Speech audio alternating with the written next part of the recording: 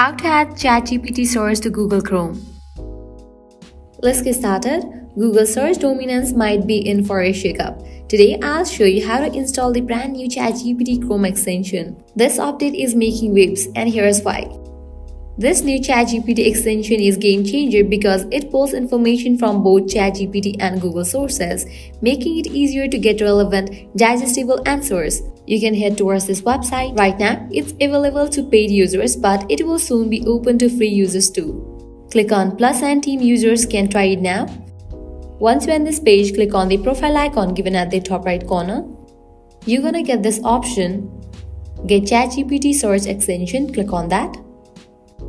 Now click on the option Add to Chrome. Click on Add Extension. Once you have added this extension to the Chrome, now I can open a new tab and then search for anything. So I have searched for what's the weather in California. ChatGPT will pop up the answer.